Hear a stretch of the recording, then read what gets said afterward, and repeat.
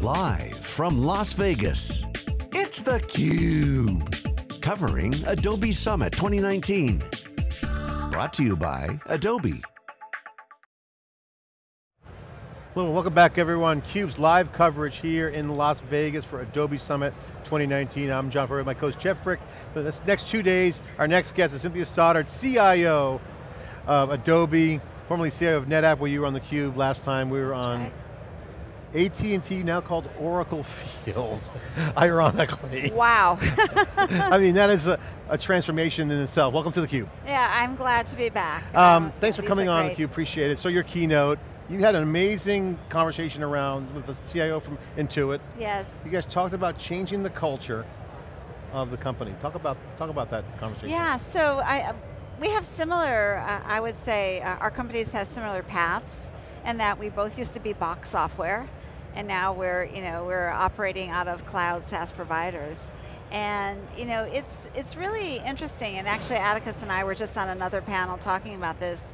When you sell a box, you don't really know who your customer is, right? But when you sell through a SaaS or an e-commerce site, you know a lot about your customer, because you know, first of all, who they are. Then, as you go through the customer journey, you can understand the different touch points. You can understand what the pain points are, what they're using, what they're not using, and really gear your product and your information to really make that experience a lot better for the customer.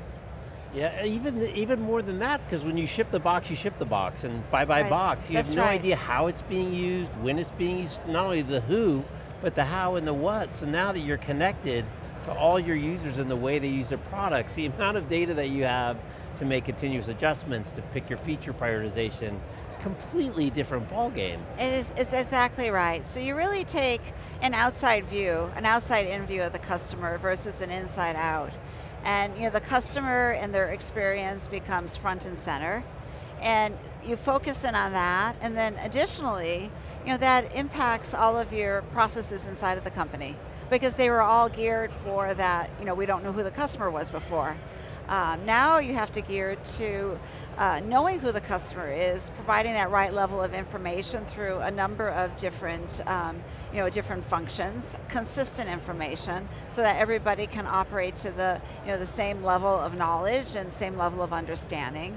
And when you look at your IT infrastructure as well, it's got to be geared for that experience. So what you used to do on a cycle now becomes real time. So if you think about downtime or invoicing or customer lookups or whatever, you need to have that always on experience for the customer. So your operational excellence, your resiliency, again, changes dramatically with that customer view, the outside in. One of the things you mentioned in the keynote I thought was really an important point was about the cloud journey and the role that data plays and the integration of data.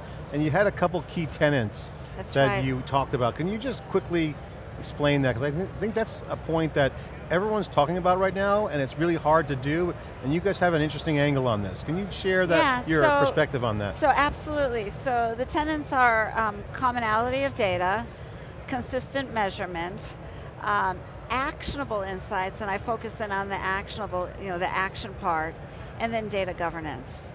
And when you think about it, you have all this data around the organization. It could be in different data lakes, it could be under, somebody's PC, under their desk or whatever. And when you start getting in to look at that customer journey, what initially happens is everybody brings their own data to the table. So my data is different than your data, but of course my data is the one that is best and correct, right?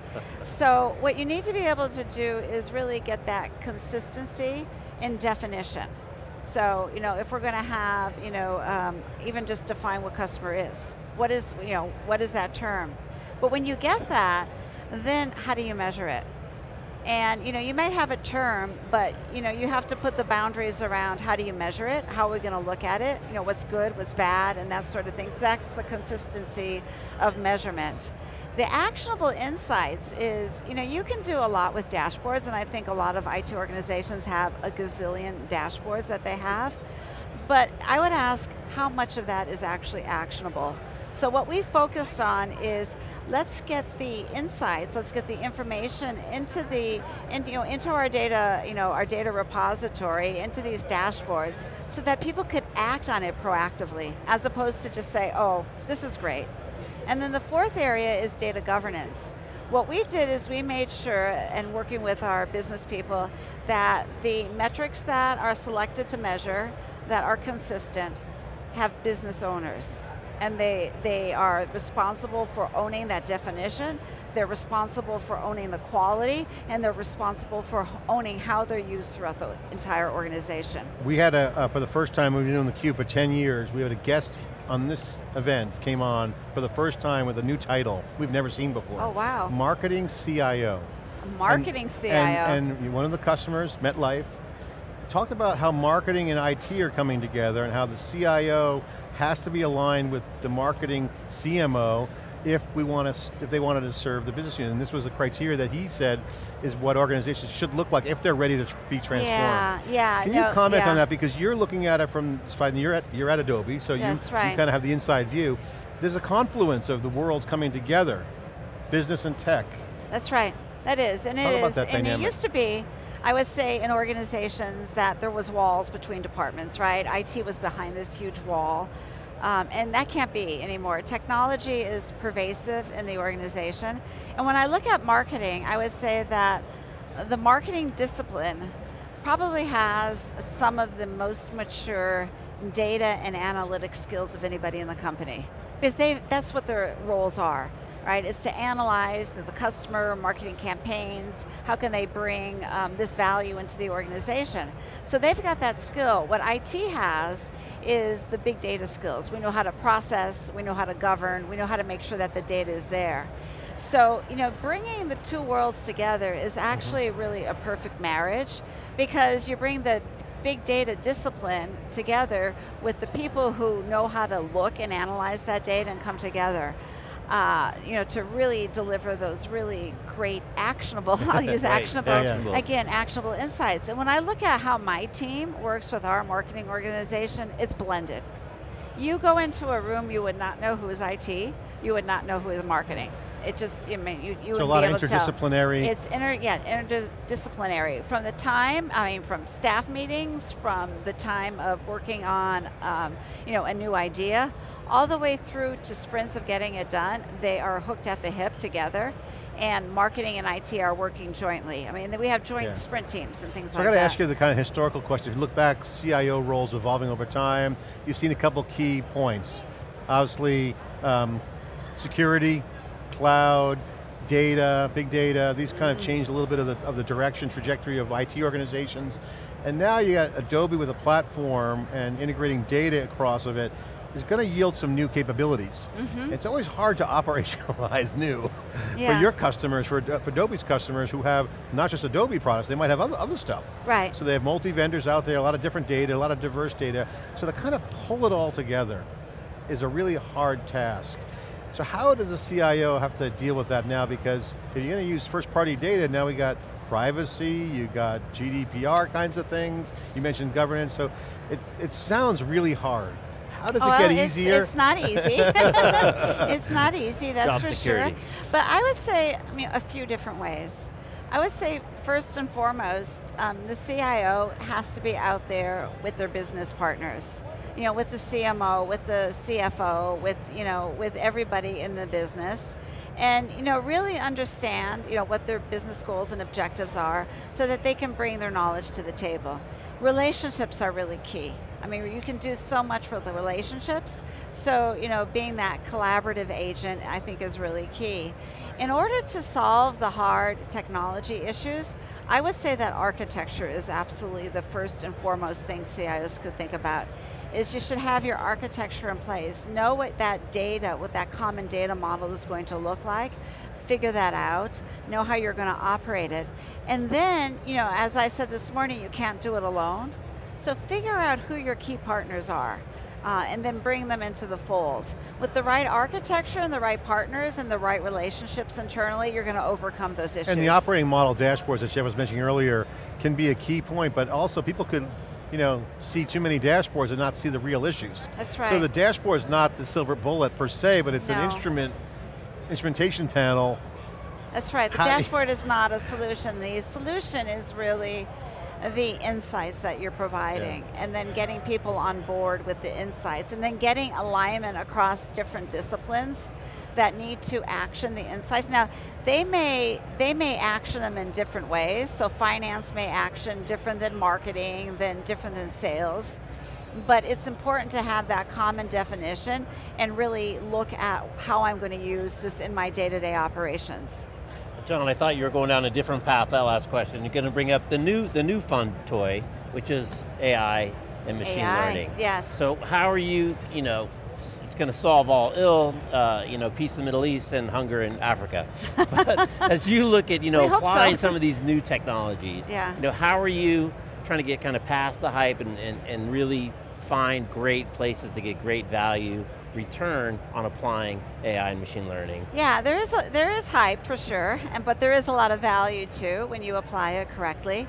And when I look at what I do, within my organization, we use the techniques. We're actually using it in some of our data-driven operating model to look at abnormalities and how data moves through the cycle, and point those out, because it'd be, in some respects like finding a needle in a haystack. So we're using, some AI techniques there, but we're also using it in core IT and how we run IT. So in our operations, we've used a lot of automation, but automation supplemented by artificial intelligence and machine learning. So if a problem occurs and it can be fixed by a human, then it goes into a knowledge base, and the next time around that problem occurs, it can be fixed programmatically. So, and that has saved us a tremendous amount of time, and our return to service statistics have improved considerably. Yeah, one of the exciting things in covering the tech industry so long and seeing what cloud has done, the whole DevOps movement, infrastructure as code. Infrastructure, really key. Very good point. It makes the infrastructure programmable. Exactly. Versus the old model. I remember back when I was working at HP back in the late 80s, early 90s, you were limited by what you could provision and deploy as tech, network and compute and storage, and you kind of had to operate that. Okay, now it's the other way around. So what I see when I see the slides up on this keynote today and the architecture slides, I look at that, I'm like, it looks like Amazon to me, but it's marketing, marketing provisioning. So it's content developers, it's creative developers is the user, not programmers. So when you start to get down that road, you're talking about large scale. So the question I have for you is, as workloads and use cases become the determinant of the architecture, having that dynamic versatility and that ability to provision either other services becomes an interesting part of the architecture. That's where I think data I see fitting in. Can you just kind of react to how you see that world? Because if this continues to happen, the terms being dictated down will be coming from the use cases and the workloads. They will be coming from the use cases and the workloads. And it's interesting that you mentioned your days at HP, because I just actually gave a little talk about operational excellence, and the analogy that I used is people used to come to me and say, I want a server, right, or I need additional space, and I would say, no, you're not efficient, go back and clean up the stuff, and then maybe I'll give you additional capacity. Well, now that infrastructure is absolutely in the code. It's in the hands of the developer, it's in the hands of the engineer.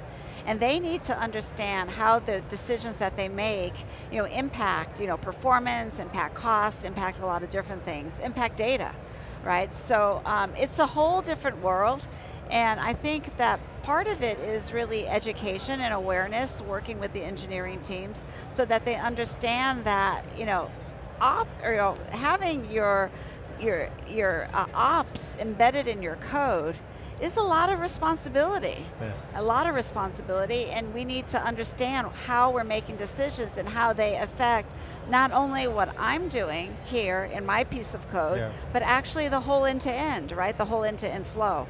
So. And it certainly changes your role, because now you're not saying no, you're saying yes but you're not even saying yes, you're just saying do it. That's right.